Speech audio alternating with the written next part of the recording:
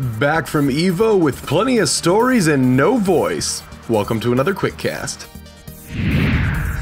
NVIDIA's Hearthstone Pro-Am came under criticism in April for poor organization and misreported scores. Now players are saying that some matches weren't even played. Sebastian Zixo Bentert and others confessed that players decided multiple unstreamed matches by a literal coin flip instead of playing out the scheduled contest.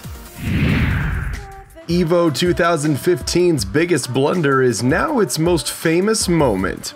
Guilty Gear player Woshige prematurely celebrated his victory over tournament favorite Ogawa, and the resulting cacophony of disbelief made it to ESPN's Sportscenter yesterday afternoon.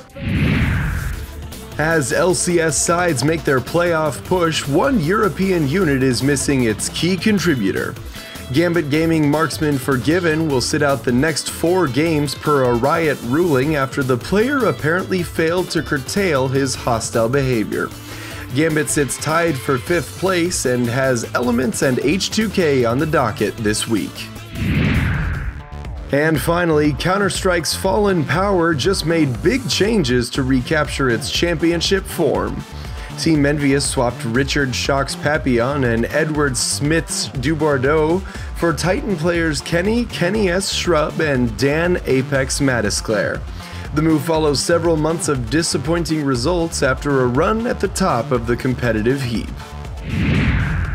For the best in esports news and analysis, subscribe to our YouTube channel and tune in every Monday through Thursday to The Loadout on Twitch.